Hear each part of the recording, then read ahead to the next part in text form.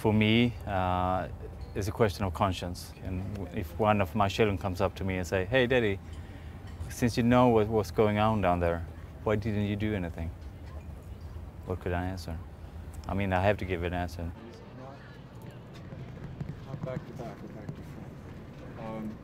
We don't want to be hurt, and we don't want to hurt anybody else.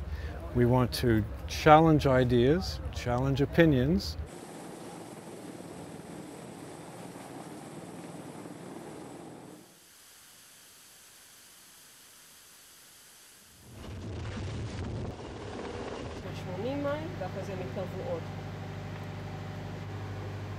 We are in no way affiliated with any political group, not inside Palestine and not outside Palestine. We sail to Gaza and we don't sail against Israel. We actually think that we have Israel's best interests at heart when we do this, because we think that respect for human rights and respect for international law is good for all residents of the area.